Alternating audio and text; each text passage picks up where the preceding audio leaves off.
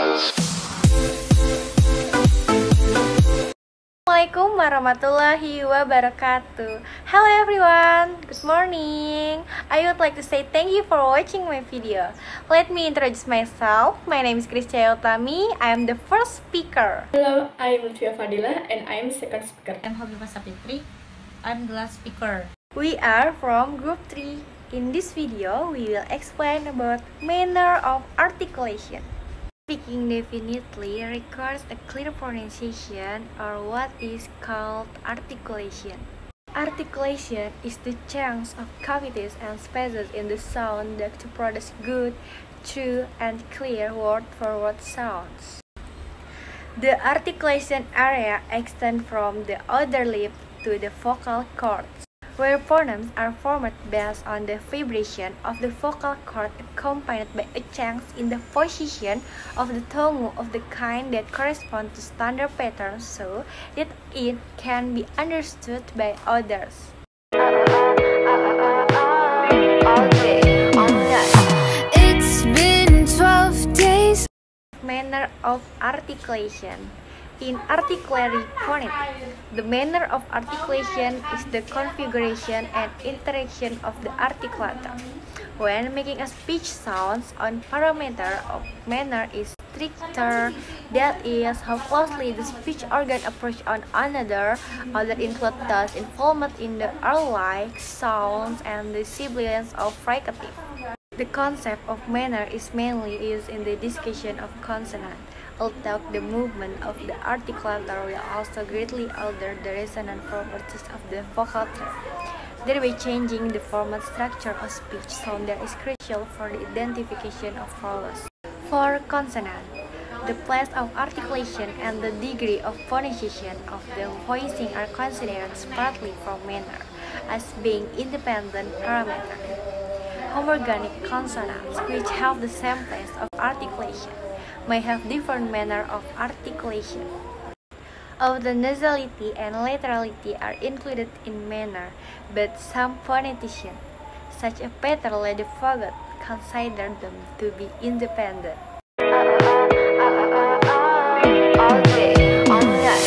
It's been 12 days. Articulation is very important to be able to produce sounds, words, and sentences that are clear and can be easily understood by others. Having clear articulation can help a person express basic needs and desires and be able to engage in complex conversation.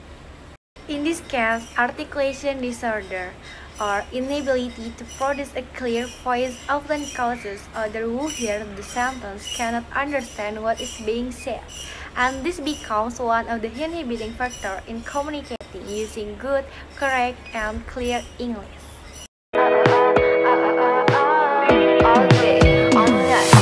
It's been 12 days.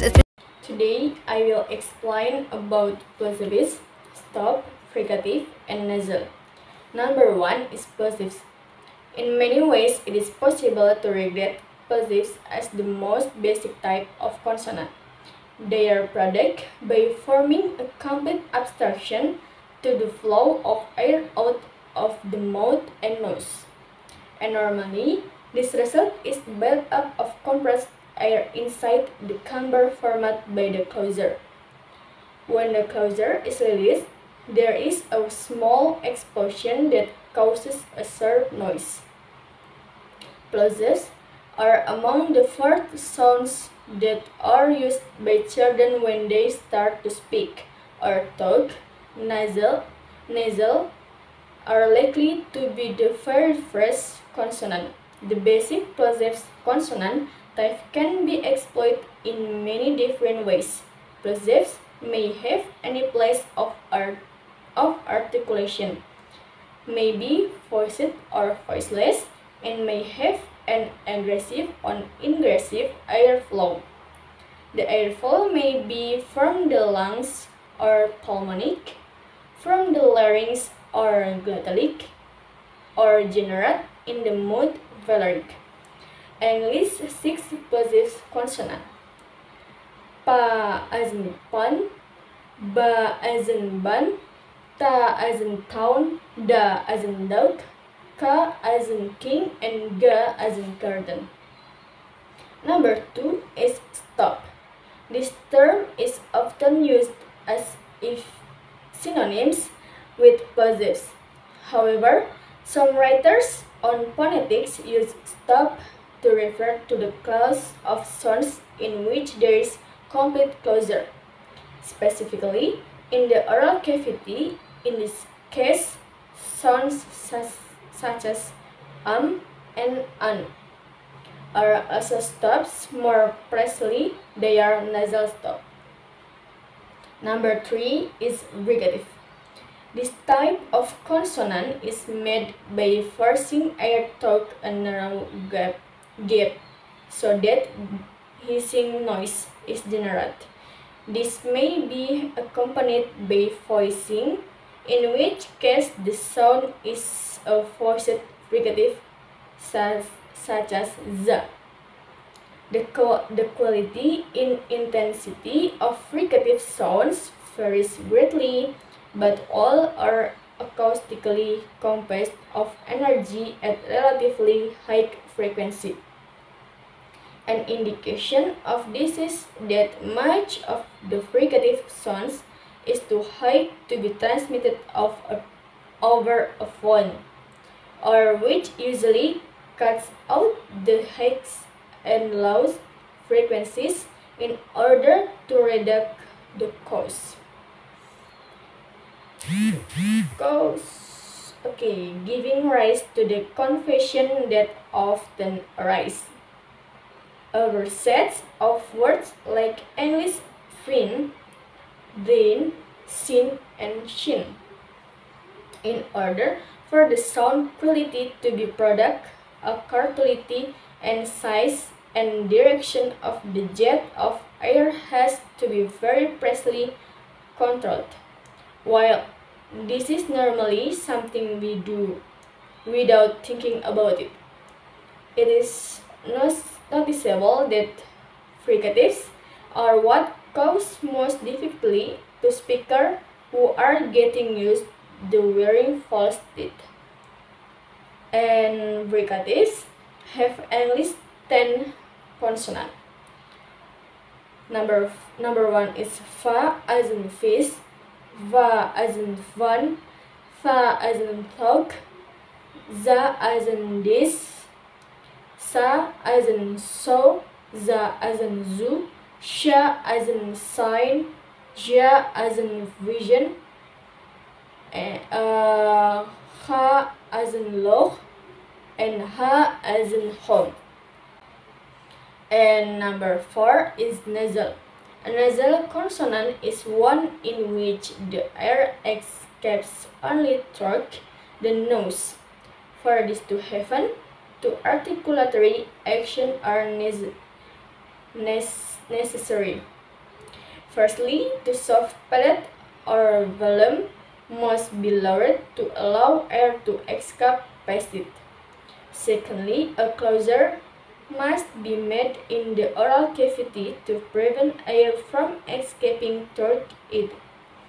The closure may be at any place of articulation, from bilabial at the front of the oral cavity to uvular at the back. And English nasal consonant have two. This is ma as in mouth and na as in nose. The first time I will explain about trill in manner of articulation. Trill is vibrating consonant or consonants produced by vibration between the articulator and the place of articulation. The vibrating consonant included in the International Phonetic Alphabet are alveolar, bilabial, uvular.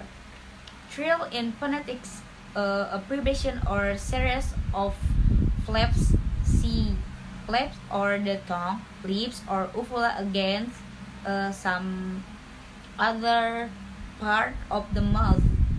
The Spanish R in Ferro dog is a tongue trill, and the French R is sometimes pronounced as an uvular trill. that is commonly called the roller R, rolling R, or trailered R. Quite often R is used in phonetic transcription, especially those found in dictionaries of languages like English and German that have rhotic consonants that are not in alveolar trail. In phonetics, a consonant is a speech sound produced without a complete closure in the oral cavity, namely fricatives, approximant, and vowels. Phonology continuum as a distinctive feature also include trails, whether literal fricatives and approximant and taps or flaps are continuum is not conclusive. Tapping your tongue really fast, no one can do that. Instead, a trail is made by pressing or press your tongue in such a way that the tongue vibrates. The roll R is the most common trail. It's the one used in Spanish, Italian, Russian, Arabic, and many other languages. Okay, the next is tap and flap. Its manner of articulation is tap or flap, which means it is produced with a single contraction of the muscle so that the tongue makes very brief contact. Its place of articulation is dental or alveolar, which means it is articulated behind over from teeth or the alveolar ridge. In phonetics, a flap or tap is a type of consonantal sounds, which is produced with a single contraction of the muscle so that one articulator, such as the tongue, is thrown against another. The voice alveolar tap or flap is a type of consonantal sounds used in some spoken languages. The symbol is the International Phonetic Alphabet that represents dental alveolar or postalveolar tap or flap is R. Features of the voice alveolar tap or flap. The first time its manner of articulation is tap or flap, which means it is produced with a single contraction of the muscle so that the tongue makes a very brief contact. The second is its place of articulation is dental or alveolar, which means it is articulated behind over front teeth or at the alveolar ridge. It is most often official, which means that it is pronounced with the tip or the tongue. The fourth is phonacial is voice, which means the local cords vibrate during the articulation. The fifth, it is an oral consonant, which means R is allowed to except through the mouth only. And sixth, it is a central consonant, which means it is produced by directing the air stream along the center of the tongue rather than to the sides. And the last, the airstream mechanism is pulmonic, which means it is articulated by pushing air slowly with the lungs and diaphragm as the mouth sound. And the next, lateral consonant. A lateral is a consonant in which the airstream presses along the side of the tongue, but is blocked by the tongue from going through the middle of the mouth. An example of the lateral consonant is English L, as in Larry. Lateral consonant contrasts with central consonant in which the airstream flows through the center of the mouth. When pronouncing the labiodental fricatives F and V, the lip block are the airflow in the center of the vocal tract, so the airstream presses along the sides instead. Nevertheless, they are not considered lateral consonant because the airflow never goes over the side of the tongue. No-noun language. The noun language makes a distinction between literal and non-literal labiodental. Plosives are never literal, but they may have literal release. Nasals are never literal either, but some languages have literal nasal clicks. For consonants articulated in the third laryngeals, the literal distinction is not made by any language, although pharyngeal and eglottal literal are roughly possible.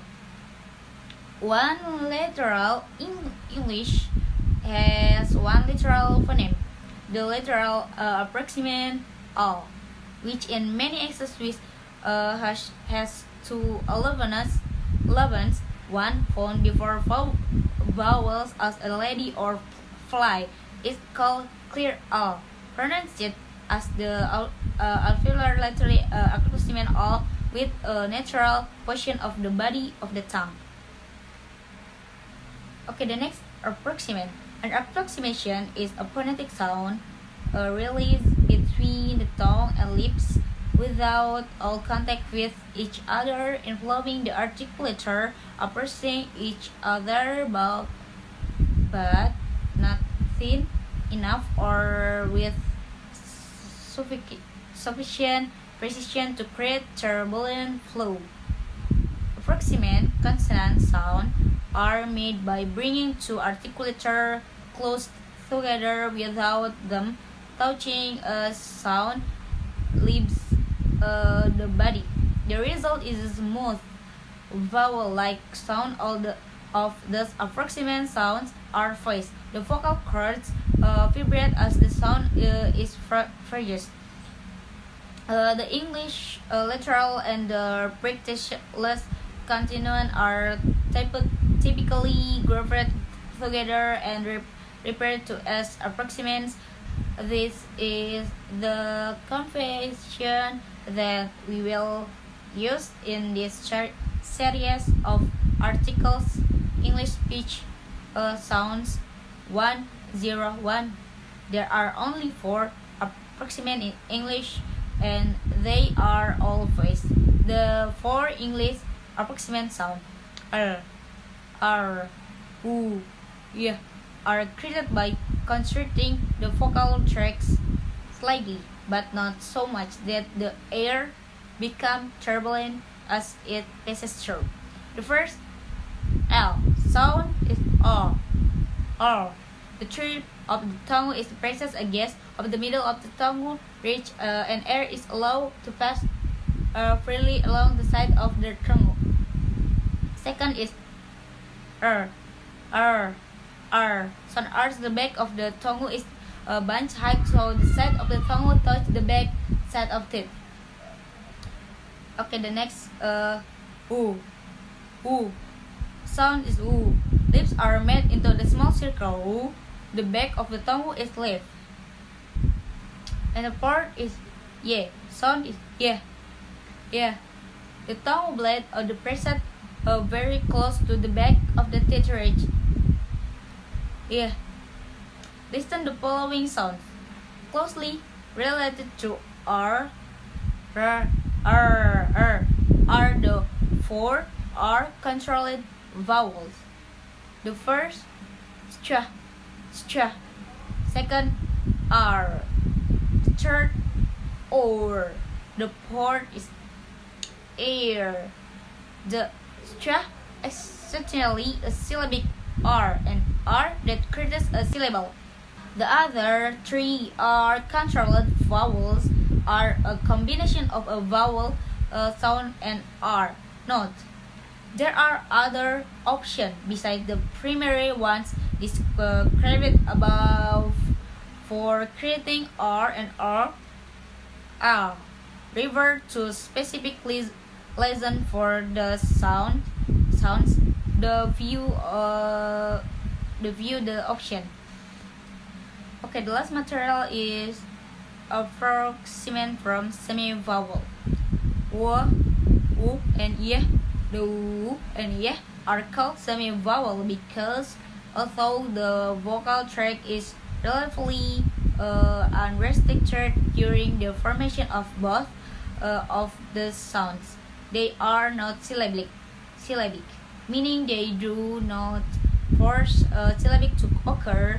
Another vowel-like quality of the two sounds is that two sound vowels, also called diphthong, include a sound that is nearly identical to a U or Y in their pronunciation. American English two sound vowels include the following: a, y, yo, wa, we, y, long long e, long o, long u, oi sounds, and o sounds. Syllabic consonant r and shui, shue, shue.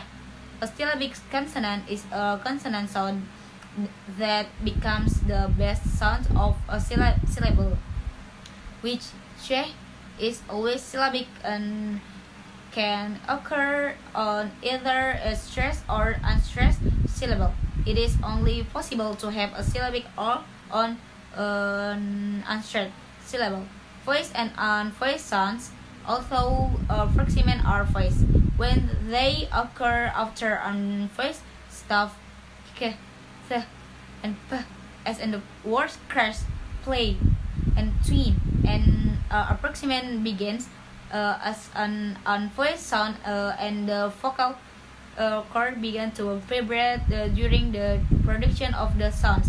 Non-native speakers who have typically with the types or consonant clusters of often accidentally and an additional voice sounds between the stop and approximate.